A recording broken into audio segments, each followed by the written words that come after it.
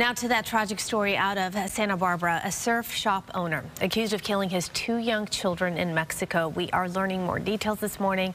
They're tough details, and this is a tough story. The FBI says 40-year-old Matthew Coleman confessed to killing his 2 children, 2-year-old son, 10-month-old daughter, with a spear gun before dumping their bodies. Coleman's wife reported her husband and children missing on Saturday, but she did tell investigators she did not believe he would hurt them. She traced his phone to Mexico, where surveillance video taken from the hotel showed him leaving with his children around 3 a.m. Monday morning. He later returned without them.